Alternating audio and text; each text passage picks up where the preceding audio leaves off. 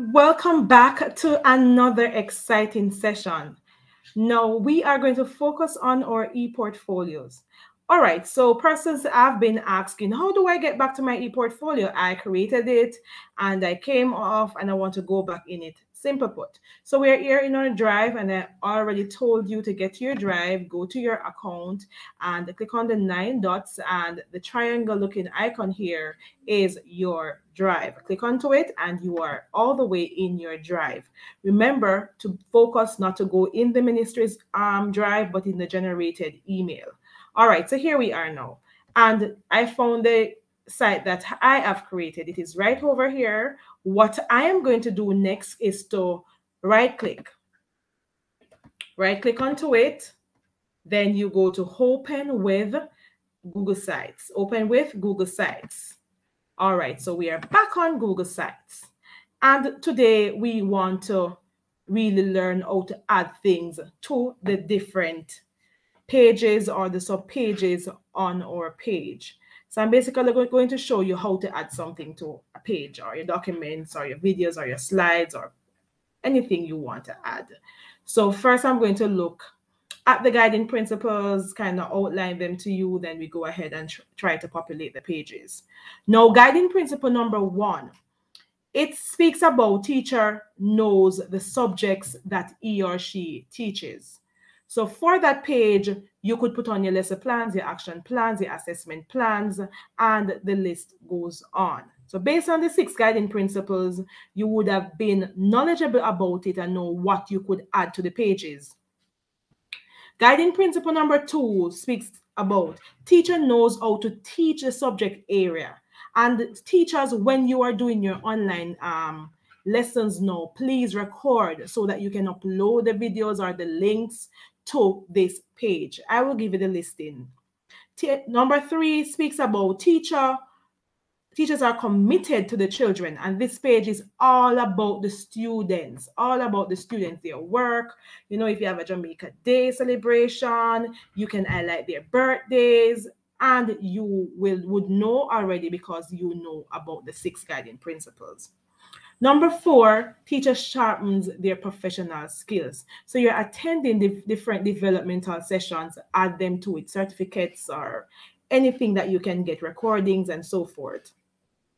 Number 5, teacher interact with parents and community. So for that, you want to ensure that you have your PTA things to it. Whatever you're doing for your parents and community, go ahead and get it done. Number 6 speaks about teacher conduct, the conduct of teachers to uplift the profession. So, or you conduct yourself to uplift your profession.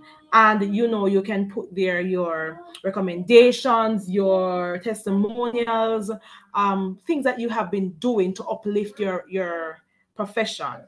And I would post a listing in the chat afterwards.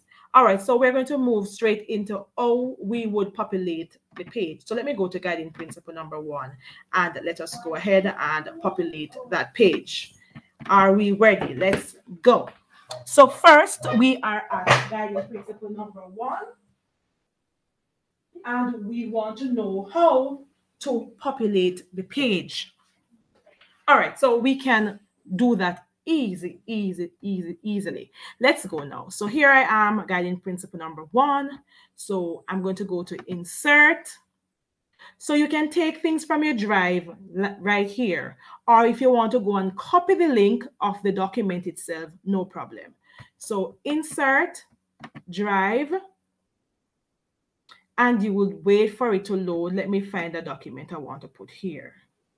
All right, so what if I wanted to put this document here? Click onto the document, insert, and it comes up over here. You can drag the circles at the side to make it larger. Nice. Another way is to go back to your drive.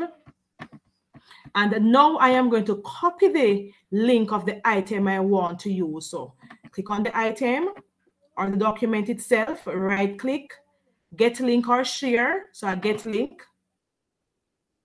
Then I make sure it is on anyone with link. Remember now, every single document or slides or whatsoever you have in your drive, ensure that you click on it and it's not unrestricted.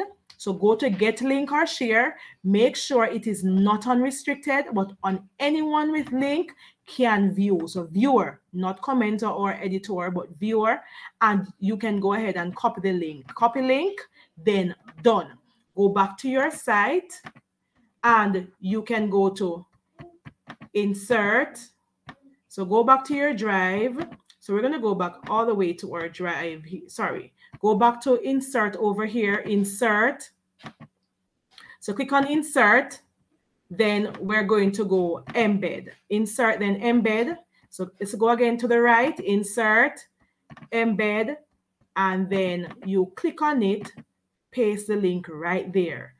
So I showed you two ways. So I showed you two ways that we can add to our site. We can go insert and then take it from the drive, or we can go to our drive, copy the link, and then go insert, embedded, and place the link there, and it will come up. So that's two ways.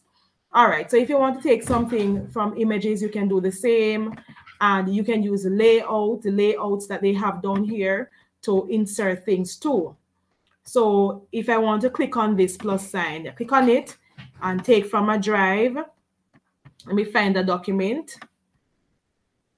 And I click onto the document itself and then insert.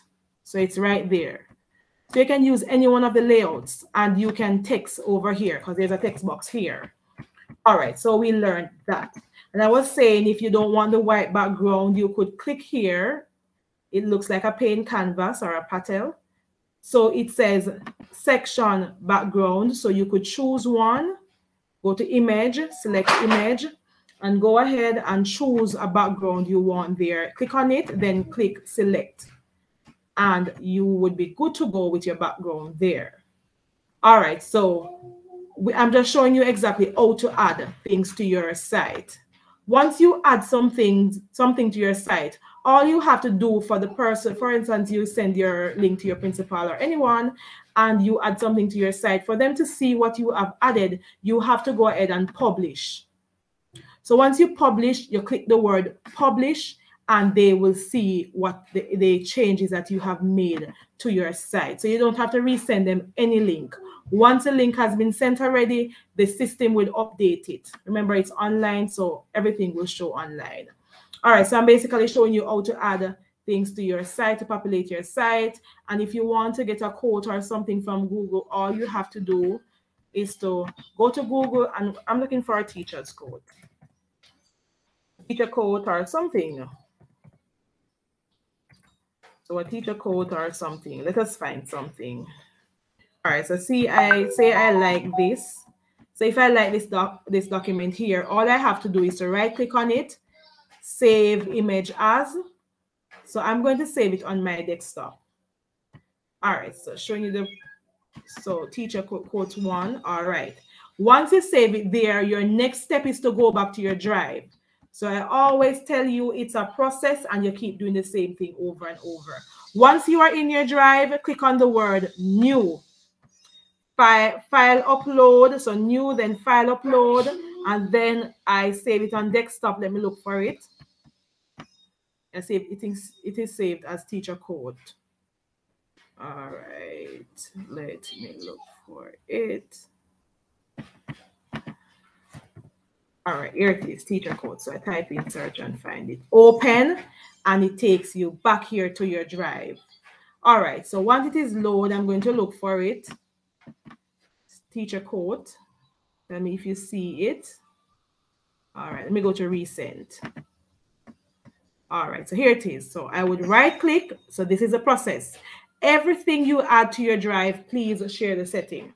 So right click, get link. And you see that it is restricted, change that to anyone with link. Then I can go ahead and copy the link and click done and go back to my ePortfolio. All right, once in your ePortfolio, remember the process. Insert, because I copied the link. So insert, embed, and we can embed it here. All right, then paste. Great. If you don't want to do the link, you just go to insert, drive, search for the item itself. Here it is. Click on it. Then you click insert and it comes up over here. Easy like that. Very easy. All right, so this is how you would add things to. And make sure when you're clicking onto the pages, you know which page you want to add. So if you're doing guiding principle number 1, click on that. Guiding principle number 2, you want to add to, click on it. So you click on the pages to show, for you to add the things to your page. You don't want to add what you want on number 2 to number 1 by mistake. So make sure you look for the pages.